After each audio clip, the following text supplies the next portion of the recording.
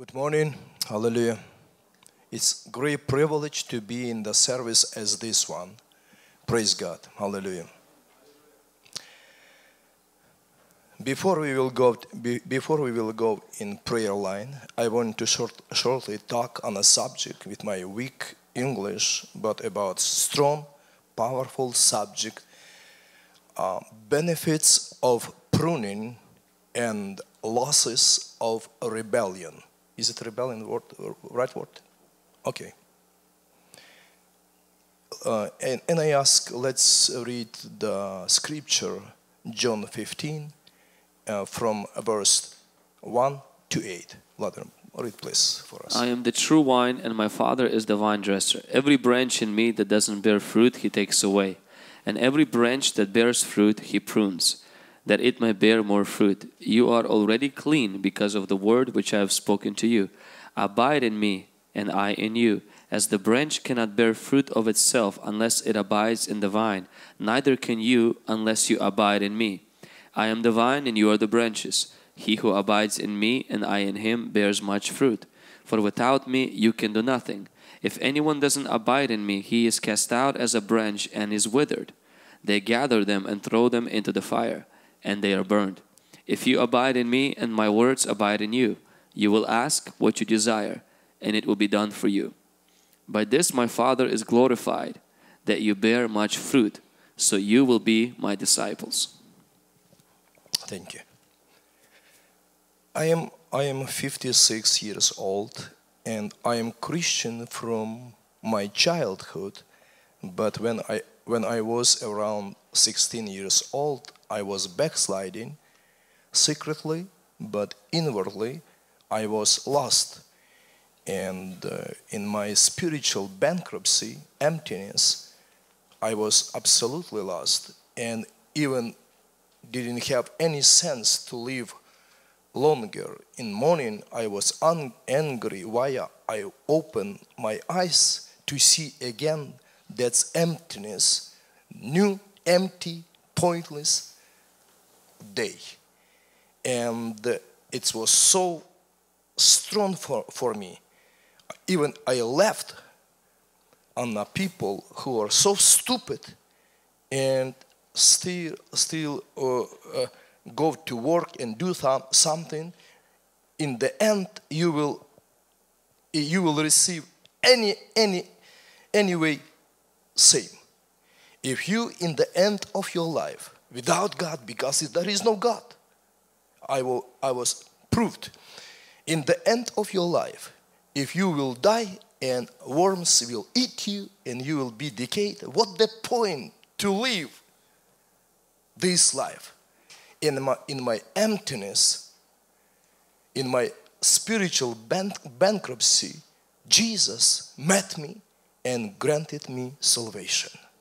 When I was saved, I always doubt about such a things. Is this true? That salvation only through Jesus Christ?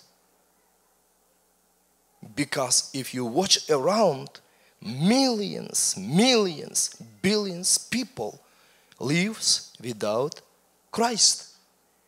And what? And so what? They are lost. They are perished. They perished and lost because that's Bible says so.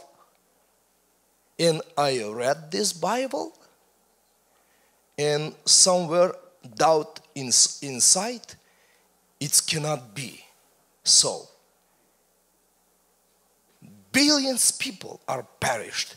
It was hard to accept that Bible says true. It's written in Bible. But when I grow up and became more mature and wise and more informed, I discovered that world is spiritual. Doesn't matter you are Christian or not, but as higher you in area of influence. People secretly,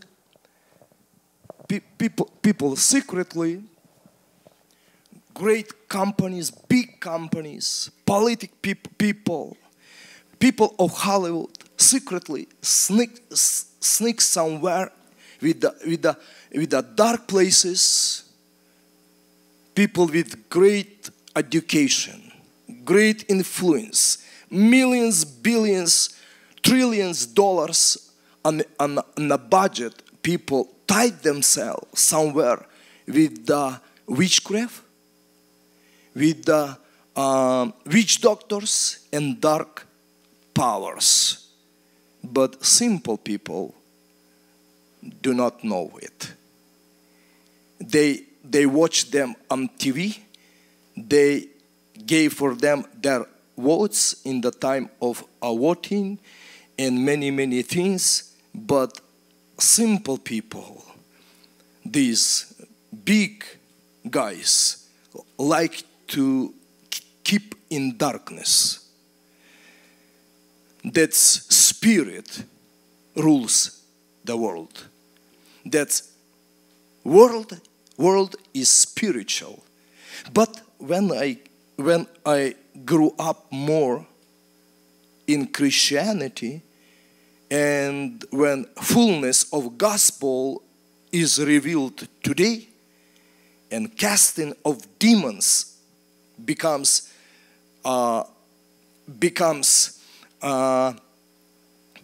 доступны, available for everybody. Go on YouTube, observe the many services, spiritual churches. You will clearly see their spiritual manifestation, casting of demons. And when you listen what demons speak about themselves, because Bible says demons believe in the word of God and they tremble. I discover for myself that these doubts of mine in my youth, that I believe that I am saved through Jesus Christ. But millions of people, they don't know Jesus Christ. Not maybe easy to say they don't know, but they did not accept Him. That's the problem. And when I doubt in the things that salvation only through Jesus Christ, because masses without submission themselves to Christ, and so they perished. Some like I doubt. But when I came in the full gospel church, where demons, because of presence of the Holy Spirit, start to manifest it, and demons start to confessing this truth, reality, that they are keeping whole world in captivity, and the whole world is lost, and they themselves confess that salvation only through Jesus Christ. I came to conclusion how easy today to be lost, and how big privilege to be saved through Jesus Christ. My sermon is simple. Danger in kingdom of God. There is still, in the world, there is danger. It's clearly. Ask demons, Satan, Lucifer, ask during the exorcism. We are privileged people of church, that we can openly, not secretly, as many big guys in the world looking for spiritual help, that they can gain the money, many things, for popularity, for authority, for many things. They go in dark places in contact with dark powers of demons, being blind, using demonic power for temporary pleasure, temporary position. Devil blind them. What he gives with one hand, with another he will take on what your life depends. Anyway, you will lose. But when these demons in people comes in the presence of the Holy Spirit by his fire paralyze them and torture them, and they yield the truth. They yield that demonic kingdom is coming to the end. It's clearly, Bible says, salvation only through the Jesus Christ, and clearly demons, Satan, Lucifer, dragon, how you call it, it clearly says their end is near, and they will be cast in the lake of fire forever and ever and ever and ever. There is no escape. So, danger of this world is clear from the Bible and from the world of Satan. But I want to talk to you danger in church. That's the reality. That's the reality. We cannot escape such a truth. Demons themselves confess it. Jesus spoke this parable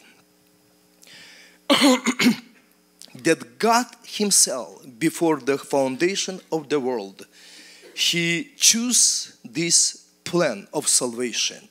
He chose to save humanity. He precede, and he knew that's fallen of humanity. And in many parables in New Testament, he described this truth of kingdom of God. In this parable, he describes as a father is wine dressers, and Jesus is wine, and we are as a branches. In Old Testament, New Testament, many parables from different angles show us this truth. In this parable, I want to talk to you shortly benefits of pruning and losses of rebellion. Because we came today for the prayer line to receive God's grace. And in this parable, Jesus clearly showed for us that whatever you ask God, he will give you. That's the great privilege. That's the great benefits to receive from God. Even in such a critical situation as this man, leprosy, skin disease, or because our life is laid open in spiritual world, our families, marriages, businesses, finances, our health, everything, demons, they pursue us because their nature, their task, their goal to kill, steal, and destroy. And we are not protected without God. And in the kingdom of God, we have to be protected and to be beneficiary, is it right? Те, которые получают. Beneficiary, to receive goodness, mercy, grace of God, his protection in our life. This wine, Jesus Christ, which was planted on this earth by the grace of the Father on the Calvary, he put his roots so deep and watered these roots with his blood.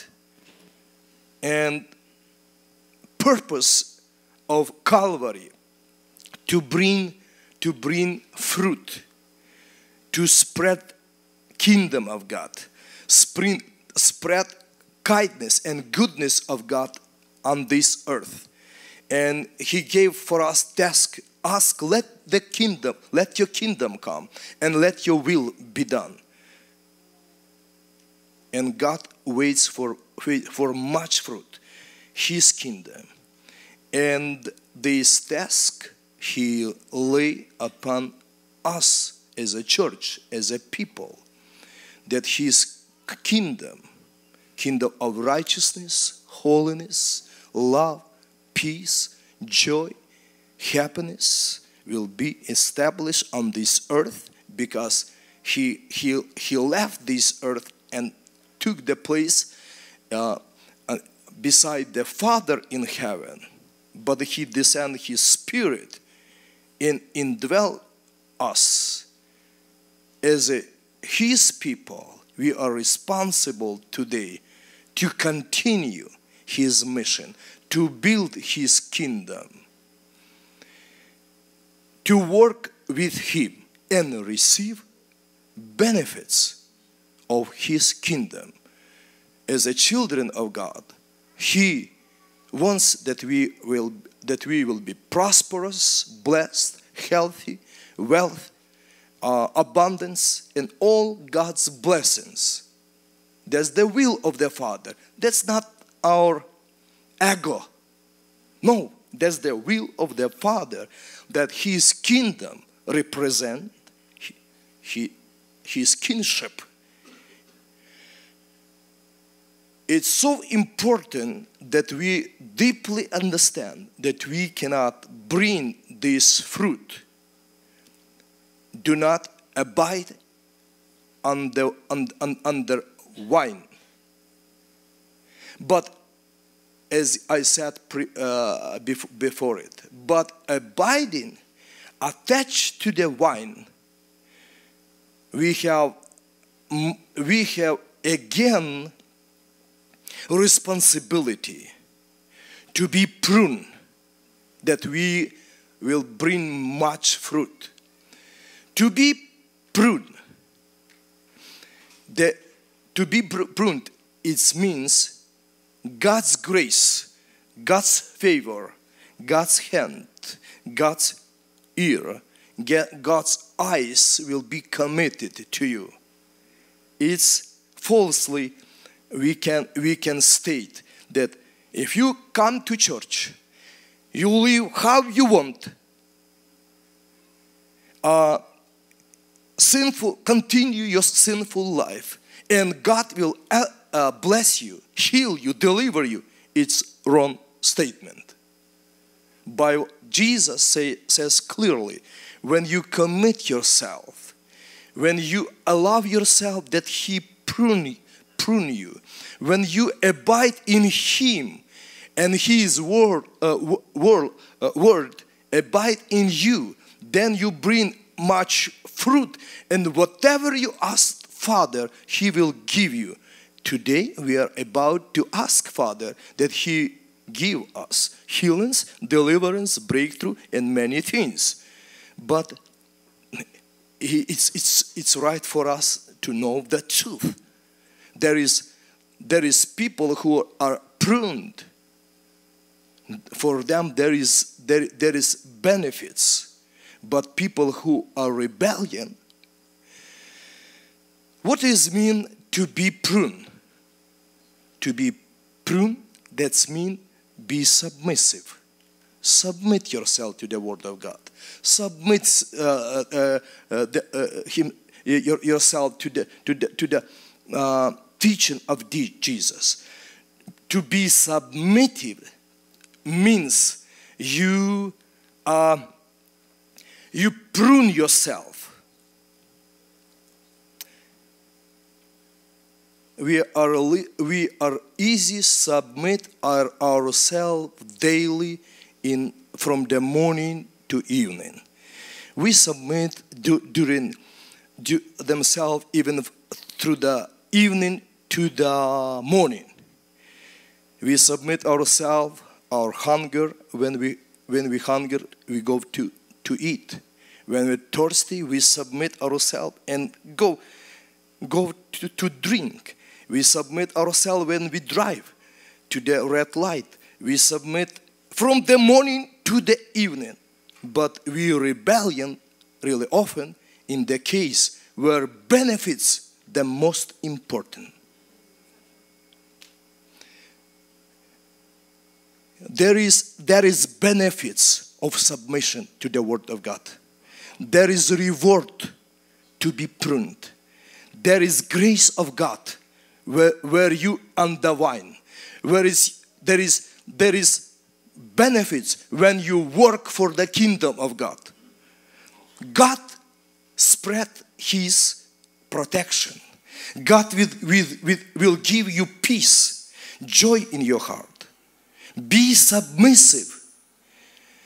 Submit yourself to the will of God, because a reward is undescribable. There is losses of rebellion. We know when we rebel how many losses we can have. When our kids rebel to parents, they think they will gain the profits, but it's not. In every area, when you rebel against the will of God, you will have losses. People who knows the sweetness of submission, those people goes on this way easily because they know the reward of submission. But the rebellion people will suffer emotionally, spiritually, financially, in marriage, in family, everywhere. So important for us. God Himself says, hey, abide in me, and my word, let's abide in you.